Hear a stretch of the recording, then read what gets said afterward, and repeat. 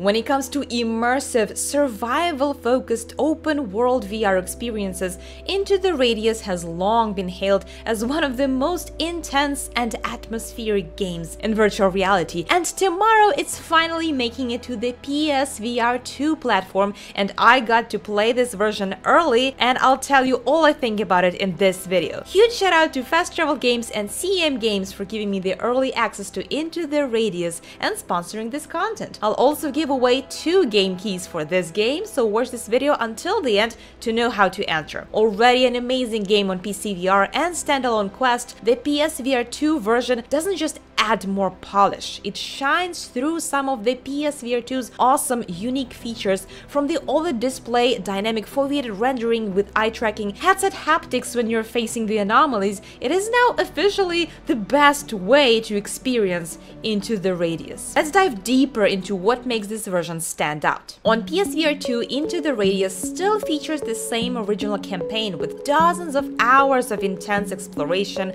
combat, stealth, and survival. But one of the most immediately noticeable upgrades is of course the OLED display of PSVR2. The visuals are sharper and oh my gosh, these deep blacks in the haunted settings of this game can make you go insane. It's only after playing this game on PSVR2 that you will truly understand just how crucial this OLED display is for this game's atmosphere. If you have played Into the Radius before, you know that this game thrives on tension, and the dark environments of the Pechorsk anomaly have never looked more menacing. Whether you're exploring at night or creeping through dimly lit bunkers or facing the anomalies head-on, the tension is insane. You will notice the difference when playing on Quest, for example. Whether a standalone version or PC VR, the colors and dark scenes don't have the same level of depth. You won't get that same contrast and shadow detail that make the world feel even more dangerous. But let's not forget about another outstanding feature of PSVR2,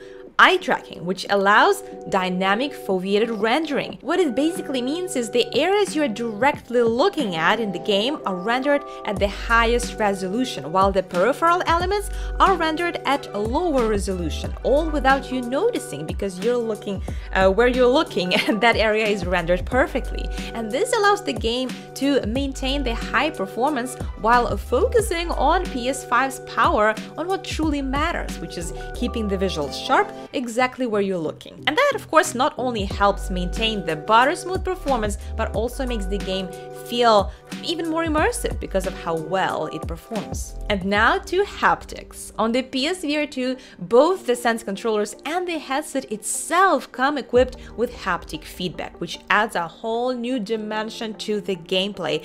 And yes, the Into the Radius on PSVR2 does take advantage of your headset haptics. When an enemy strikes you or an anomaly pulses nearby, you feel it not just in your hands but in the headset itself, and this makes every encounter feel much more physical and real. The adaptive triggers on the Sense controllers also give you resistance when you fire weapons, which feels so awesome. As of now, this is the best controller haptic experience you can get on any VR console, and the only one that can give you the headset haptic vibrations. You've got to experience this. Even though it's not a new game, I really want to say a few words about the gameplay itself, because just like before, Into the Radius remains a slow-paced, methodical survival. Well, part survival and part horror. You're not just gonna rush out and shoot everything that moves. You die in an instant after running out of your ammo. You gotta take it slow and plan out every step, and always be prepared for the worst. The deliberate pace of every action,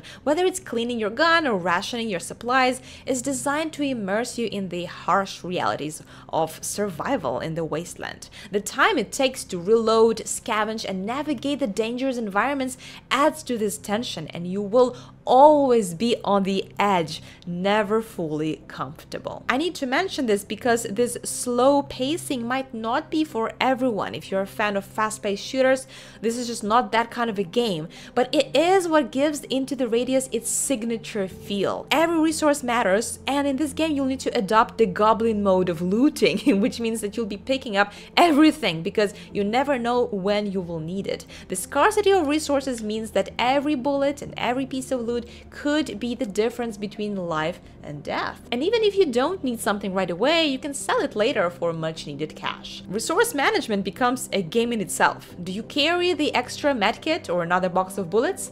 Every choice matters, and Into the Radius makes you feel the weight of those decisions. The game doesn't handhold you through these moments, and if you're underprepared, then you will face the consequences, and it's making the survival aspect of the game feel truly rewarding. The horror aspect of this game is less about jump scares. You actually can see your enemies far from the distance, and somehow it's even more terrifying. It's more about the constant tension of survival. It can be exhausting, really. The constant stress, the eerie silence, the deadly anomalies, or the footsteps that you're hearing in the distance, and the knowledge that a mistake could cost you all your loot. All of this combines to create a persistent feeling of dread. And thousands of players just love it and can't get enough of it. Into the Radius doesn't need to rush you. Its slow pace is what makes it one of the most immersive VR games available to you. It'll keep you on your toes the entire time. And if you want to win one of the 2 game keys of Into the Radius,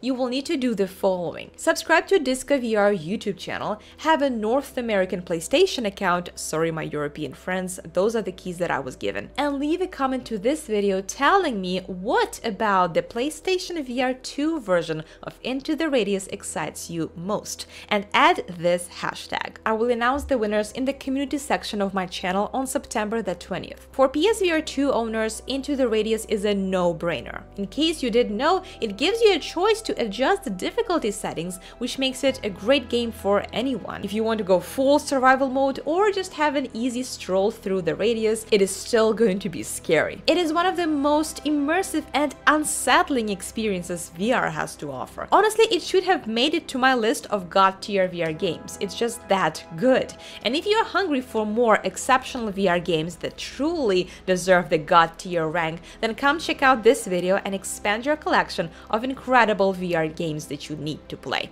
I'll see you there!